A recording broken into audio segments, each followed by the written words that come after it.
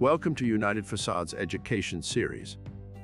In today's video, we will talk about the 6061 and 6063 aluminum.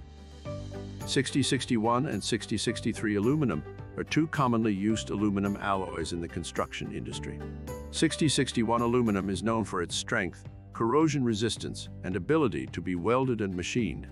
It is widely available and relatively affordable, making it a popular choice for a wide range of applications, such as structural components, automotive parts, aircraft components, and recreational products.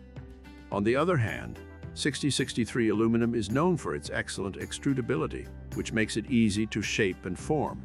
It is also known for its corrosion resistance and ability to be welded and anodized. It is not as strong as 6061 aluminum, but it is still widely used in a variety of applications, such as window frames, door frames, and extruded architectural shapes. In general, 6061 aluminum is stronger and more durable than 6063 aluminum, but it is also more expensive. 6063 aluminum is more flexible and easier to work with, but it is not as strong.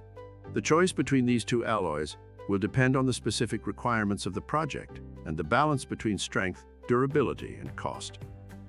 Both 6061 and 6063 aluminum can be used for making windows, but 6063 aluminum is more commonly used due to its excellent extrudability and corrosion resistance. It is also easier to work with and can be easily welded and anodized.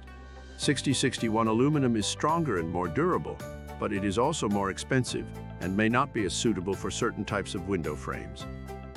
In general, the choice of aluminum alloy for a window frame will depend on the specific requirements of the project, including the size and shape of the window, the load-bearing requirements, the desired level of insulation, and the budget. It is important to consider all of these factors when choosing the best aluminum alloy for a window frame.